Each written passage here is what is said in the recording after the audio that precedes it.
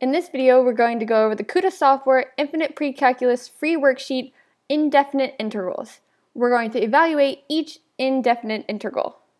Now, an indefinite integral we can think of as the antiderivative. For example, if we took the integral of the derivative of the function of x with respect to x, that's going to be equal to our original function plus c, and c is some arbitrary constant. And we need to add the c when we do the indefinite integral because we do not know whether we had taken the derivative of a constant or not. Because remember, the derivative of a constant is 0.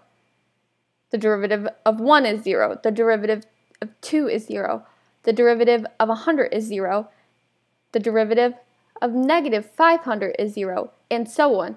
So because we do not know what that constant was, we need to add it at the end as c, the arbitrary constant.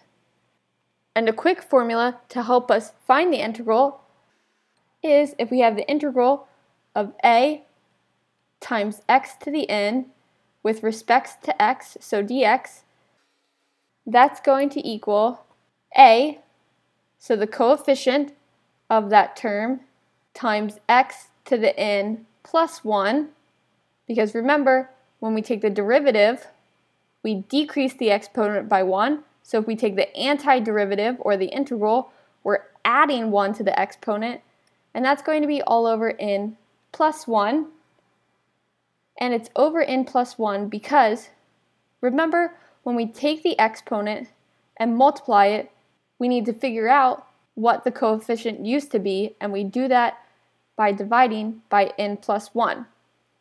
And then we have to add c, that arbitrary constant. So let's use this formula for number 1. In number 1, we have the integral of 30x to the 5th with respect to x. So that's going to be equal to 30 times x to the n plus 1, so 5 plus 1, all over n plus 1, which is 5 plus 1, plus c. So that's going to be 30 times x to the 6, all over 6, plus c, which gives us 30 divided by 6 is 5. So 5 times x to the 6 plus c is our solution in number 1. And again, reiterating why we divided by n plus 1 is because if we were to now take the derivative of 5x to the 6, we would take that 6 and bring it down and multiply it by 5 to get 30, and then decrease that exponent by 1 to get 5. So 30x to the 5th. But we had to figure out what this coefficient was, so we had to divide our new coefficient by what the old exponent was, which was 6. Let's move on to number 2. This is going to equal 24 times x to the 5 plus 1 all over 5 plus 1, and we need to add c, that arbitrary constant. So that's going to give us 24 times x to the 6th over 6 plus c, which equals 4 times x to the 6th plus c. That is our solution in number 2. So again, if we wanted to work backwards and double check, we'll take the derivative of 4x to the 6th. So 6 will get multiplied to 4 to be 24, and then 6 will decrease by 1 to give us 5. And taking the derivative of some constant c is 0. So 24x to the 5th plus 0 is 24x to the 5th. Now moving on to number 3. In number 3, we can think of negative 3 as being the integral of negative 3 times x to the 0, so taking the integral of negative 3x to the 0 with respect to x, because x times 0 is 1, and 1 times negative 3 is negative 3. So now we're going to apply our formula. So we'll have a times x to the n plus 1 over n plus 1. So that's negative 3 times x to the 0 plus 1 over 0 plus 1, and then we have to add that constant of c. Do not forget that constant. That is important when dealing with indefinite integrals. So that's going to give us negative 3 times x to the 1, or simply x, all over 1, which is negative 3 times x plus c. That is our solution in number 3. For number 4, if we added 1 to the exponent of x, that would be 3, and then if we divided 15 by that value of the new exponent of 3, that would be 5 times x cubed. So our solution is 5x cubed plus c. So it's not necessary to write out the formula each and every time, but I'll do so until we get familiar with the method. So again, I took 15, I multiplied that by x to our new exponent of n plus 1, which was 2 plus 1, and divided that by n plus 1, which was 2 plus 1. And then I added c. So that was 15 times x to the third over 3 plus c, which gave me 5x to the third plus c. So again, you're just working backwards. When we do the derivative, we take the exponent, multiply it to the coefficient, and then decrease it by 1. When we do the antiderivative, we first start by increasing that exponent by 1, and then dividing by the value of that new exponent. Now on to number 5.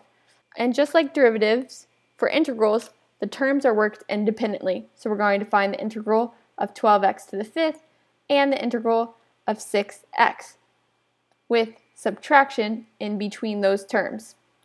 So I'll have 12x to the 5 plus 1 over 5 plus 1 minus 6x to the 1 plus 1, because that exponent is 1, all over 1 plus 1, and then I'm adding c. So that's 12x to the 6th over 6 minus 6x squared over 2 plus c. 12 divided by 6 is 2, so that gives me 2x to the 6th minus 6 divided by 2 is 3, so 3x squared plus c. And again, we're adding c because we don't know if there was a plus 0 to this formula. And when we're taking the integral, we're finding the antiderivative, and the derivative of a constant c is 0. So the integral of 0 would be some constant c. So again, for number 5, it's 2x to the 6th minus 3x squared plus c. And feel free to double check and calculate the derivative and see if you get that function within the integral. For number 6, working through my terms independently, I'm going to have 20 times x to the 3 plus 1 over 3 plus 1 plus 4 times x to the 1 plus 1 over 1 plus 1, and adding that c. So that's 20 times x to the 4th over 4 plus 4 times x squared over 2 plus c. 20 divided by 4 is 5, so that's going to be 5 x to the 4th plus 4 divided by 2 is 2, so that's 2x squared, and then I'm adding c. 5x to the 4th plus 2x squared plus c. For number 7, we're taking the integral of 12x to the 5th minus 4x.